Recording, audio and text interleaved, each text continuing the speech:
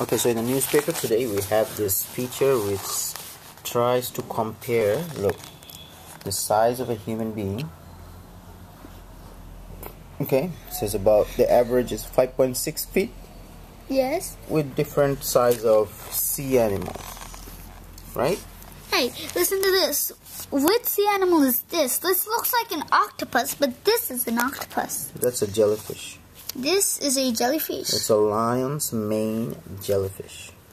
Lion's mane jellyfish. Look, it's almost as long as a whale, blue whale. It's very long. Yeah, but the question is, they said that is how small human being is.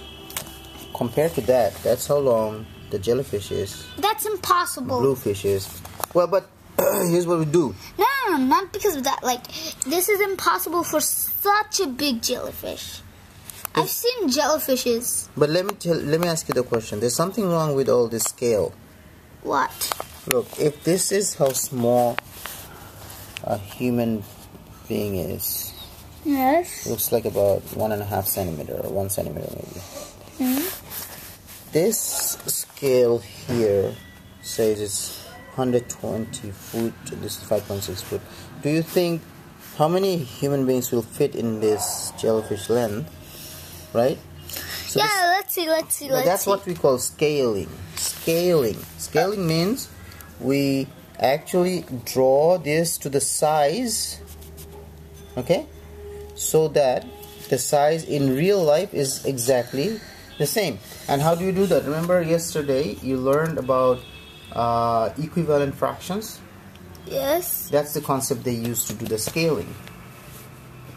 For example, if in the real life you have a 100 feet jellyfish, okay? Yes. And a human being is, for example, 5 feet. Okay. So the fraction is 5/100. Yes. Now you want the entire thing to reduce to the size of a newspaper. So the jellyfish fits in the newspaper. And of course the human being a smaller size will also fit in the newspaper. Okay. So that's called scaling. Okay, first listen to this. I figured out how many humans. It's 25 humans to fit 100 feet long jellyfish. That's 120. I'm not actually counting these sixes because it's a small estimation. You mean 5.6? Yes, I'm just counting 5. Okay, 5, and you're counting how much? 100 instead of 120. So that makes 25. Yep. Since when? Friends. That's what happens to sometimes smart kids. They make very small mistakes. How did you calculate 25? Master did a wrong calculation. Let me see this.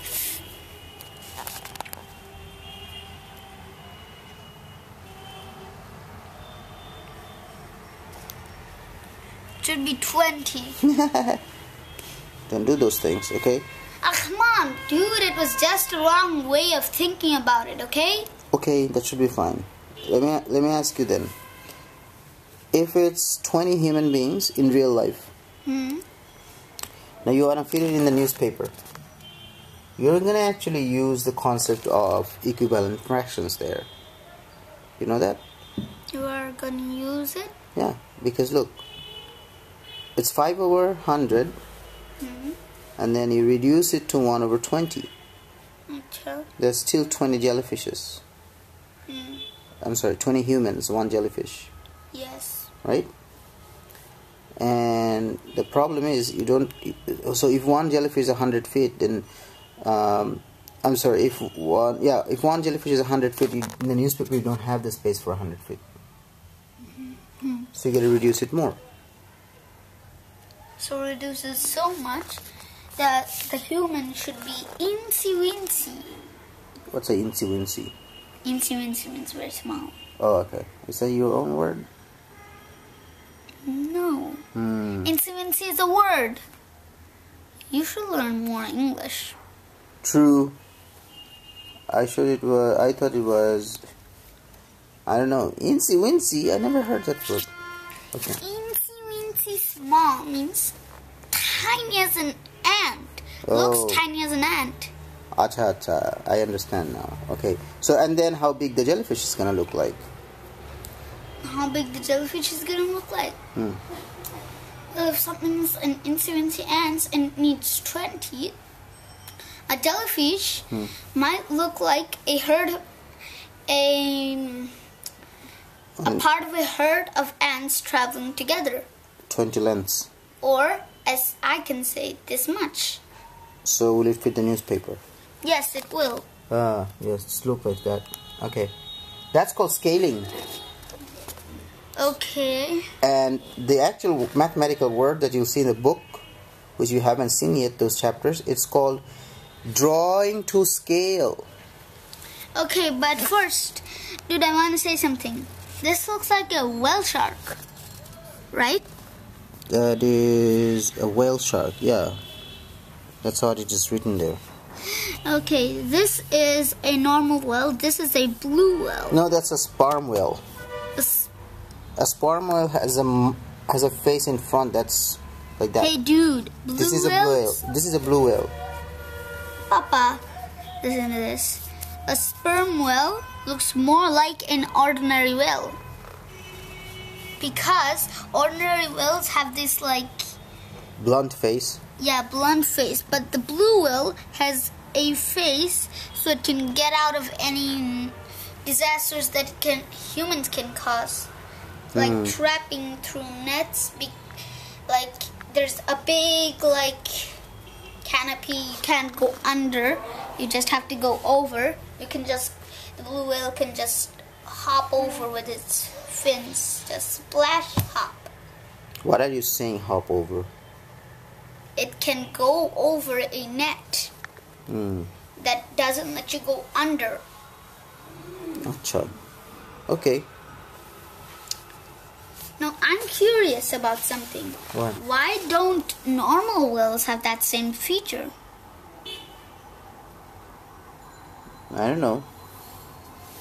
Apa? They must have different kind of strengths. I know the sperm whale has a blunt face, meaning that it can push something very hard. Because look at the area that it has in front is much more, right? Yeah. So the area that it has here will be able to contact, let's say, this wall. Alright? Look at my finger. Now if I poke a finger on the wall, it pokes only this much. But if I put my palm, it can apply area in a bigger area. So that means the area of the sperm whale's face has... So the sperm whale is used to like push things in its environment. Like the sperm whale is caught in a special tactic of hard materials or something like that. Right. I think this is a hammerhead shark, but I can't see since it's all black. It's written here, basking shark. Basking shark. I heard that shark as well. It's a basking shark. Anyway. Octopus. Do you see maths and physics in animals?